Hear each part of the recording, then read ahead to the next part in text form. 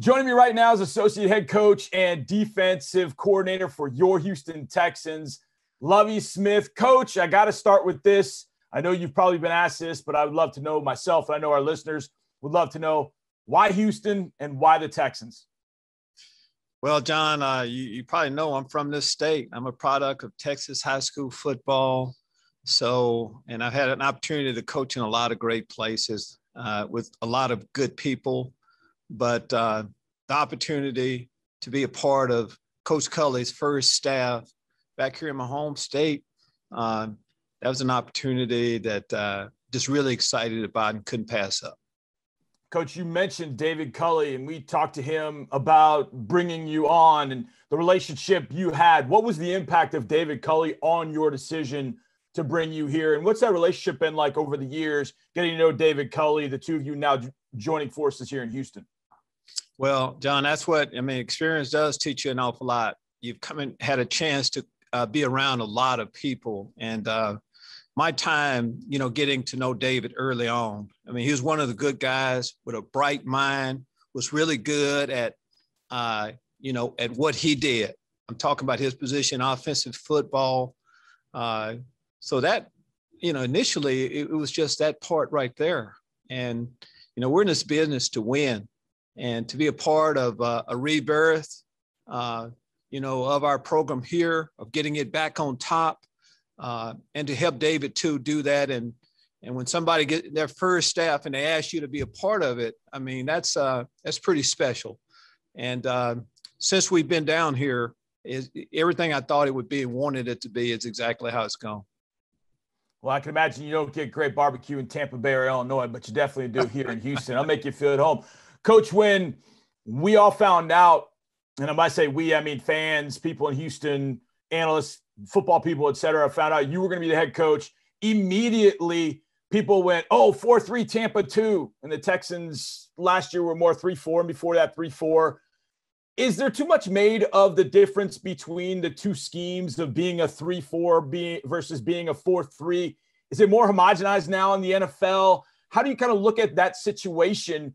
Because that's obviously something you ran with success earlier in your career as an NFL defense coordinator. Is there too much made of the difference between the two nowadays? Yeah, I guess in a way, but maybe not too much is made of it. You're still dealing with 7 guys that are primarily a part of the front. Looking at it that way, there are some similarities, but there are some basic philosophical things that I believe in. First off, every year I've been in football, I've coached from a basic 4-3 front. So I really have a belief in it. And it's what you believe in as much as anything. I believe in having four defensive linemen that most of the time they're working on things that defensive linemen do. That's important to me. There's a profile that we have at every position from our 4-3. And there's a group. As you look in the NFL now, John, probably about half of us feel that way.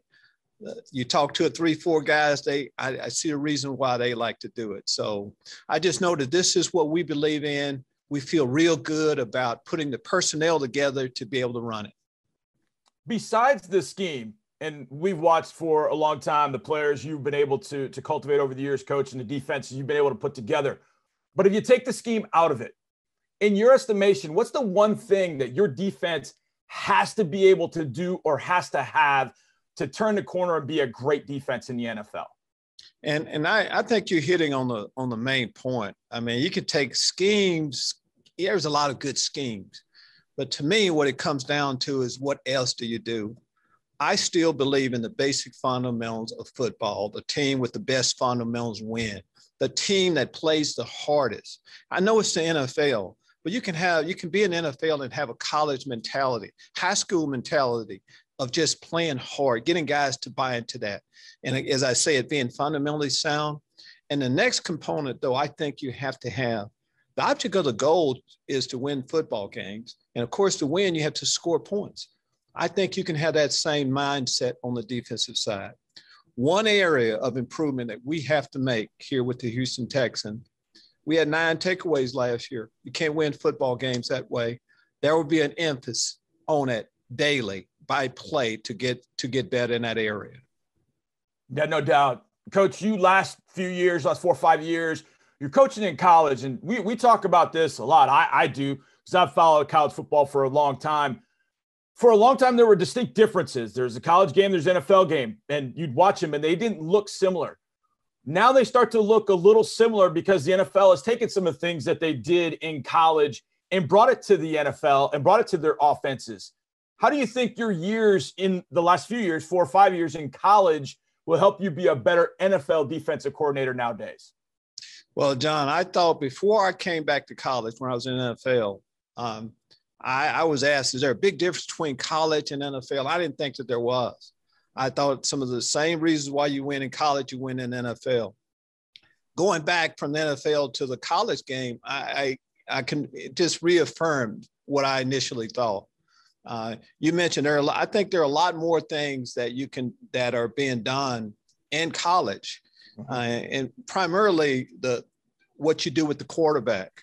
Yes. You know, the NFL, the quarterback doesn't run. He's not a base part. Him running the football isn't something you deal with as much in NFL.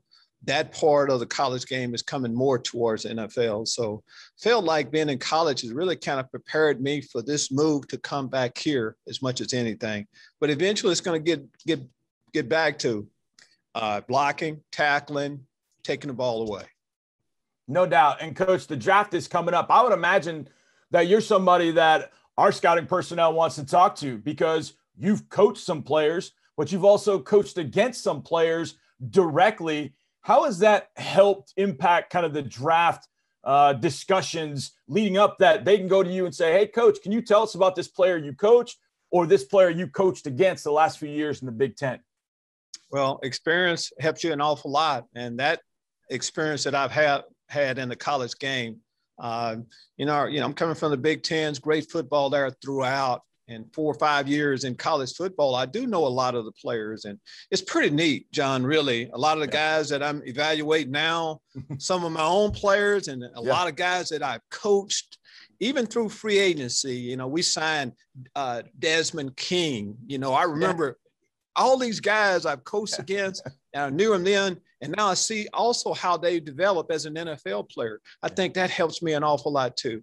But that is neat to be in a situation where I do have some insight. You're always trying to get insight on players. And I feel like, and not just me, there's some others on our staff coming in from the college game can help with that.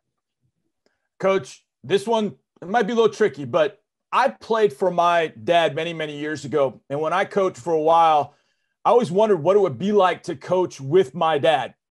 You have that opportunity to coach with your son. What's that like?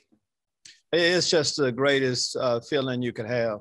You know, our Houston Cougs just lost a tough game, had an outstanding season. They had a great special on Kelvin Sampson talking about his relationship. His son is on his staff. There's a lot of us that have had an opportunity to coach with our son. And just think about this. You know, with a lot of the coaches, you know, you leave and you go home. When you have a family member like that, you're talking football always. I know Miles in particular, who will be coaching our linebackers here. Everything I know on football, he's been around, you know, for the last 10 years or so. He's seen it exactly how we want to do all things. So I think it's a great, on a personal note, that makes this move down there even better to be able to work every day with your son too. I know my dad and I would have been butting head to head on the sideline at some point. So I hope you guys aren't doing that. I know you guys have been ultra successful being together. Coach, is there a player in the past that you use as an example of what you want young professional players to be? Maybe not the best player you had, maybe not your favorite player, but maybe one that you hold up here and say, look, this is a guy that we look at it and say, he's the one you need to emulate. Is there a player over the years that you kind of use as an example for your young players to try and emulate? You know, John, I'm going to stay away from that question, and here's why. When I was a coach for, up north with the Bears, I once answered that question a certain way, and I talked about a current player that I have who's a Hall of Famer right now. Sure. Well, that night, I got another call from a Hall of Famer that I had coached before. He said, hey, Lovie, I kind of heard what you said on that. And I'm going to ask it like this. There's at every position, I think I've been around someone that a young player can benefit from. And I'm going to call on all of those experiences, players that I've coached in the past. And nowadays, you're just a button away from being able to see all of the things that I'm talking about. But when you come in new and you bring in cut-ups from players that have done it the exact way you would want it to be done, that's pretty neat. And that's what we'll have. All the experience we have, the players I've had a chance to coach, our guys will have an opportunity to see exactly how they became the players that they end up being in their career, which was special players. Coach, for this 2021 defense, it's got to come a long way from 2020. It was not very good statistically. A lot of teams ran the ball on us. Last year was a very difficult year. I would imagine you've got goals set out for this 2021 defense. Is there a goal in particular? You mentioned the turnovers. That's got to improve. But do you have a few other numerical goals or statistical goals that you feel like this defense has to get to turn the corner and be a really top-notch defense like it's been in years past here? Well, there's a lot of numbers, and we talked about takeaways, but it's a lot more than that. I think when you talk about just good defense, you talk about good offense is going to talk about you have to be able to stop the run. Sure. I mean, so we're going to start with just that, stopping the run. If we can play the run better and take the ball away more, be better on third down conversions, things that lead to points, that's a good starting spot. And how we're going to accomplish that is through competition. You know, I like to talk about a lot of guys by name, but the good thing about a new staff coming in, everybody has a chance to prove exactly who they are. You know, we don't have a depth chart that's written in ink yet. We're going to go with what we see on the football field. That should bring out the best in us all. Coach, you're the best. I'm so glad you're here. I told you before we started that logo looks great. It's a little surreal, I got to admit, but I love seeing it. Coach, thank you so much for your time. Thanks for talking with me, John. Thanks for watching. Subscribe to our channel and ring the bell to know when we post new content.